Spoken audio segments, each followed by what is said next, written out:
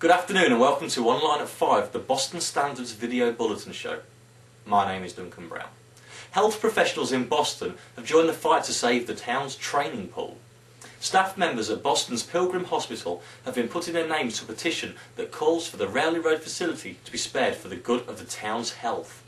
Boston Borough Council has earmarked £2.2 million to bring the Jeff Mulder Leisure Centre up to date, but currently the training pool is deemed too costly to run.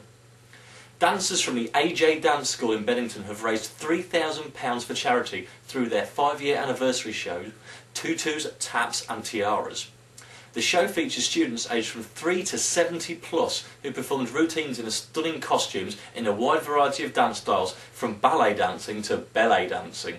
The sum has been split between the Marie Curie Rapid Response Team and St Barnabas Hospice. 1 in, 1 out at York Street.